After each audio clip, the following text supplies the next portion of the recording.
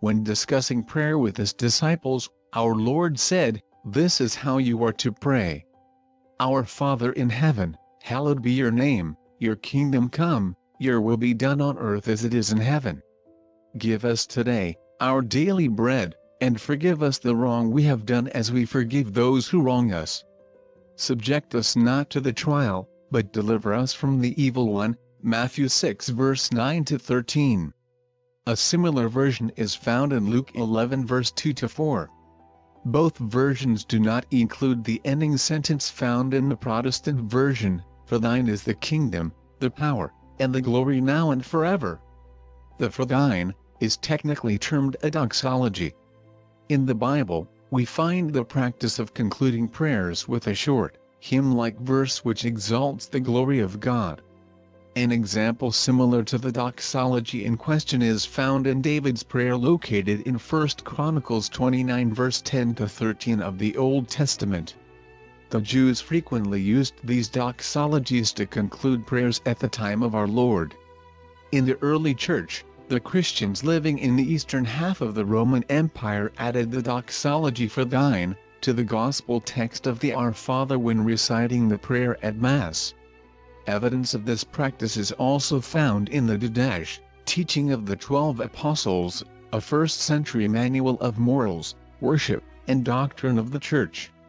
Also, when copying the Scriptures, Greek scribes sometimes appended the doxology onto the original gospel text of the Our Father.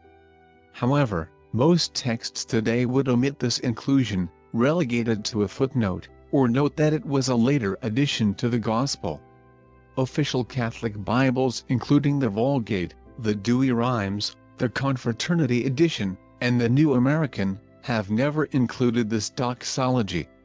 In the western half of the Roman Empire and in the Latin Rite, we see the importance of the Our Father at Mass. Saint Jerome attested to the usage of the Our Father in the Mass, and Saint Gregory the Great placed the recitation of the Our Father after the Eucharistic prayer and before the fraction.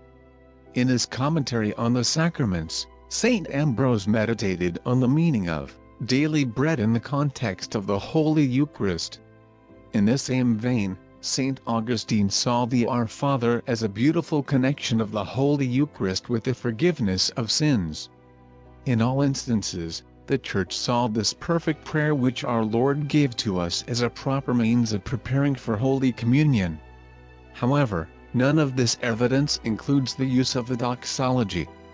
Interestingly, the English wording of the Our Father that we use today reflects the version mandated for use by Henry VIII, while still in communion with the Catholic Church, which was based on the English version of the Bible produced by Tyndale.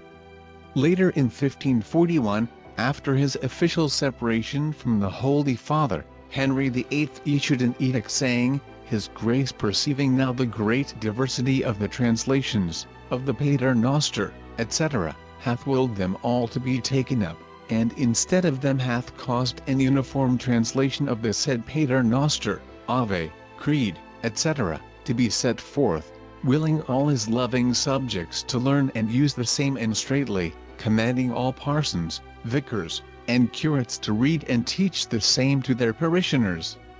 This English version without the doxology of the Our Father became accepted throughout the English-speaking world, even though the later English translations of the Bible including the Catholic Douay-Rheims, 1610, and Protestant King James versions, 1611, had different renderings of prayers as found in the Gospel of St. Matthew. Later, the Catholic Church made slight modifications in the English, who art, replaced, which art, and on earth, replaced in earth. During the reign of Edward VI, the Book of Common Prayer, 1549 and 1552 editions, of the Church of England did not change the wording of the Our Father nor add the doxology.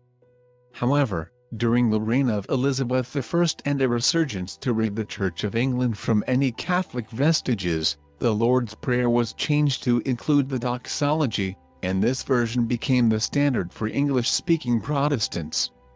The irony of this answer is that some Protestants sometimes accuse Catholics of not being literally faithful to sacred scripture and depending too much on tradition. In this case, we see that the Catholic Church has been faithful to the gospel text of the Our Father, while Protestant churches have added something of tradition to the words of Jesus Christ.